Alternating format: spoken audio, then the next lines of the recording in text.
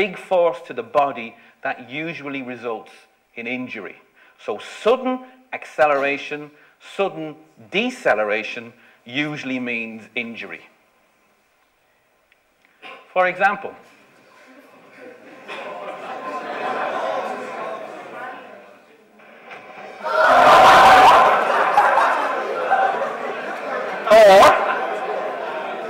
now, this is my daughter, that's my wife, here's my mother-in-law.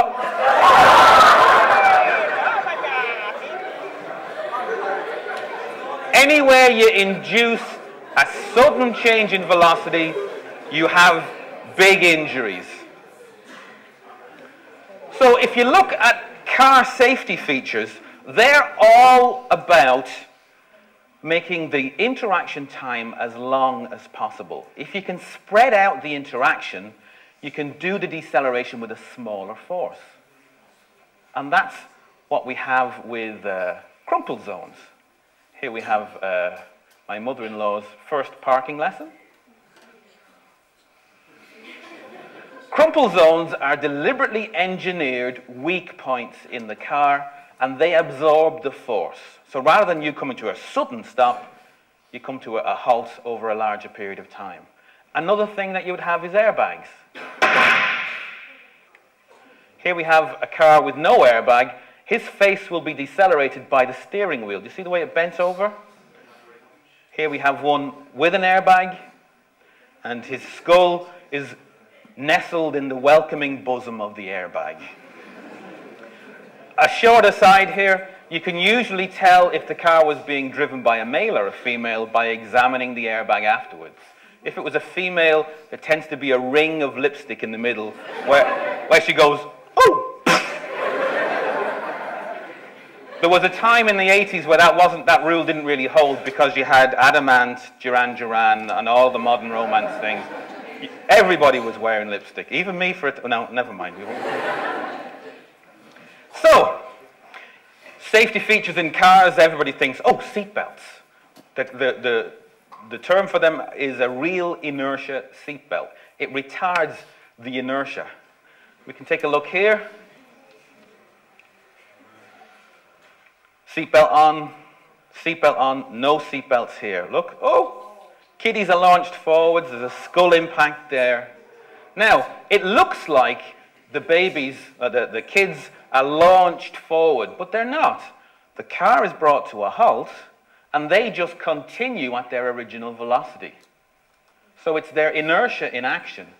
The larger crash test dummies are held in place by the seatbelt. But just because you're wearing your seatbelt, that doesn't necessarily mean that you're safe or free from injury. What I want you to do now is look at what happens to the skull motion of this crash test dummy. Go back. Do it one more time. Watch the skull of this one here. Do you see the way you get that overextension of the cervical part of the spine? Anybody like to guess how much your skull weighs in kilograms? Come on, it's not a rhetorical question. 10 kilos is too much, 7 kilos is too much. About 4 to 5 kilos, depending on how brainy you are. All right? That's a lot of mass at the top of your spine. So when the car comes to a sudden halt, the body is stopped, but the skull continues on. And that's what you get, creating, what's the name of that injury? Whiplash. Now, there's two kinds of whiplash.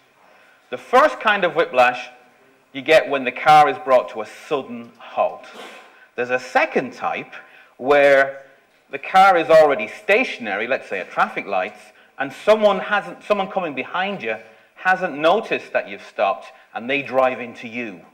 Under those circumstances, your car is shunted forward, your body with it, but your head, which was stationary, its inertia wants to stay where it was originally. And that gives you a second type of whiplash. Now, I scoured the internet for an example, and I couldn't see one relating to a car crash, but I did find this. Let me see now. Oh, go back. Where are we? There's my mouth. Come on, over. Now, watch the lady.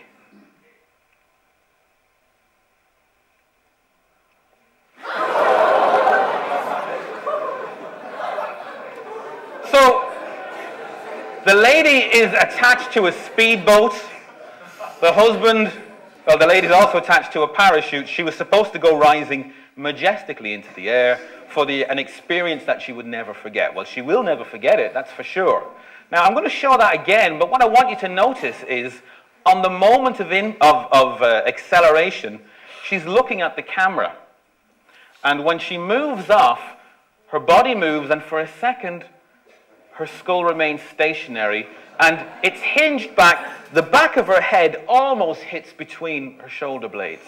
Now, that's the end of her holiday. The fact that she was turning sideways means she's activated another pair of muscles that will also be extended beyond their elastic limit. So she's going to be in a cervical collar at least 5 to 6 months if she's lucky. But let's just see it again. Look at the camera.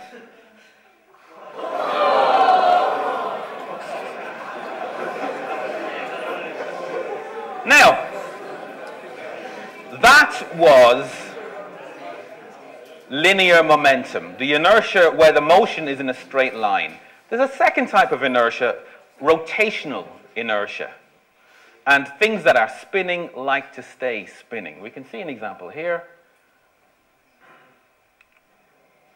You spin the raw egg, and then you stop it, and if you let go, the fluid still rotates inside, and it starts rotating again. It's simple enough. You can all do that at home.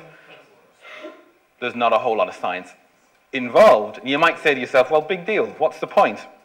There's a very similar effect in the body that means if you didn't have that kind of rotational inertia, you wouldn't be able to stand up and walk outside the lecture theatre, because it's the basis principle in your vestibular system, your balance in the ears.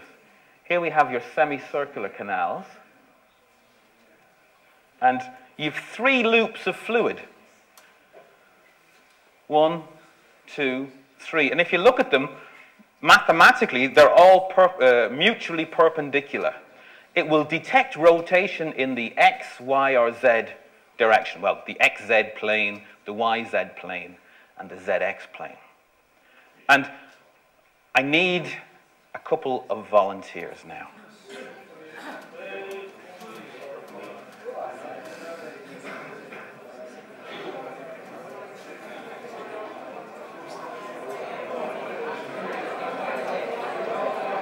Come on, don't be shy.